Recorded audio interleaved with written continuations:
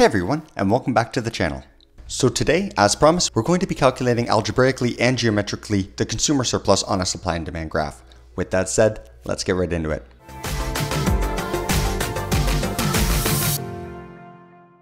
Alright guys, so in this example we actually have a very generic supply and demand curve, just the demand curve and the supply curve drawn out on a price and quantity axis. This is what I recommend you do at the beginning of every single problem, even before you have any of the values figured out. Just draw the rough sketch of the supply and the demand curve.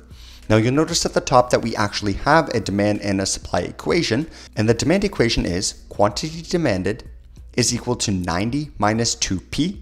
And the supply equation is quantity supplied is equal to P. So the first thing that I want to do is find my equilibrium. Now, if you don't remember how to do this, we do have a video specifically dedicated to how to use these equations to calculate the equilibrium, quantity, and price. However, in this video, we'll assume you know how to do that already, and we'll just get right into solving for it. So we know that when we're trying to calculate the equilibrium, we're looking down here for this point right here, which is Q star. And then we also want to solve for this point over here, which is P star. Now we know that at the point of equilibrium, the two Q's are equal. That is, quantity demanded is equal to quantity supplied. So that's how we're going to start. QS is equal to QD, right? Both Q's are going to be equal to Q star. So we have effectively an equation that is P is equal to 90 minus 2P. I'm going to put all the p's on one side and all the constants on the other. So I'm going to move this over. I'm going to move the 2p over to the left side. It's going to be p plus 2p is equal to 90. Well, if 1p plus 2p is simply 3p. And what is this equal to? Well, it's equal to 90. How do I isolate for p? Well, I'm going to divide both sides of the equal sign by 3. Now I have that optimal price is equal to 90 divided by 3, which is 30. So now I have my P star. My P star is equal to 30. So I'm going to erase P star. I'm going to sub in the actual real value, that is 30.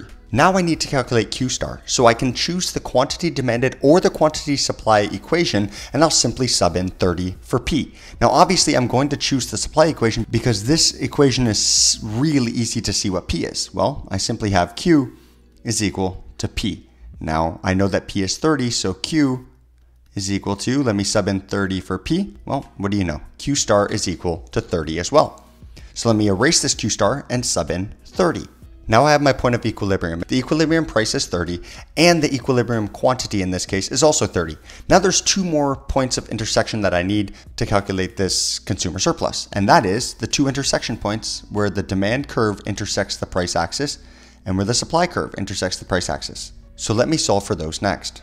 Okay, so remember that these are just linear equations. That is, they're equations of straight lines. So if I want to find the intersection point of an axis, in this case the price axis is my y-axis, I will simply set the quantity equal to 0 because anywhere along the price axis, the quantity is equal to 0.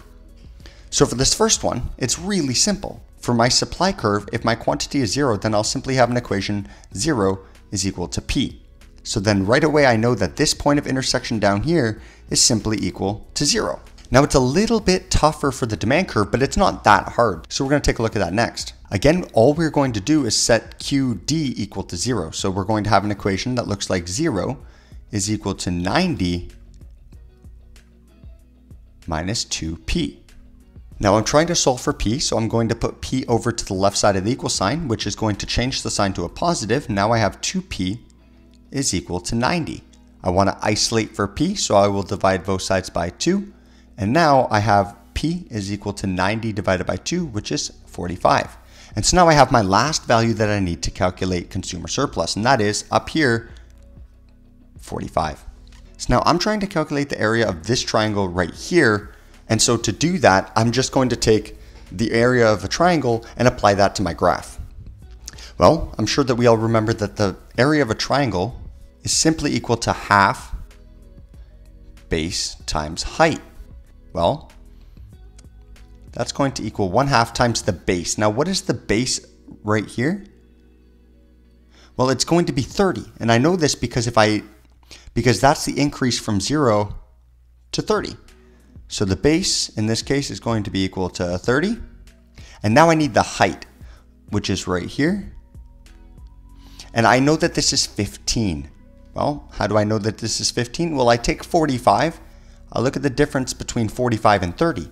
I'm starting at 30 down at the bottom of my triangle here. I go up to 45. That's an increase of 15. So my height of my triangle is 15. Now I have no more variables and I can simply solve for the area of this triangle. 1/2 times 30 is 15. So my next line would be 15 times 15, which is effectively 15 squared, which is 225. So the area of this triangle is 225. And therefore, we would say that our consumer surplus is equal to 225 as well. Now, what's the unit for consumer surplus? Well, it's actually dollars. And that's because we're talking about how much the consumer saves based on their willingness to pay in terms of dollars. So the consumer surplus in this case is the area of this yellow triangle, and it's 225. So to recap how we calculated this, the first thing we did was find the equilibrium price and quantity and label it. And in that case, this was 30 and 30. So then I labeled those and I went and found the intersection points of the supply curve and the demand curve on the price axis or the y-axis. And that gave me 0 and 45. Using that, I simply found the dimensions of this yellow triangle in the middle and calculated that it was indeed $225. We're going to do a video similar to this on producer surplus, which is a little bit different, but it will follow along similar lines as this. Again, if you don't remember how to calculate equilibrium price and quantity, then feel free to check our video out that covers that concept, and then come back to this one and see if it makes a little bit more sense. If you enjoyed this video or found it helpful, let us know by liking the video, subscribing to the channel, and comment what sort of economic concepts or homework questions you'd like to see us cover in the future. Thanks for watching this video, and we'll catch you in the next.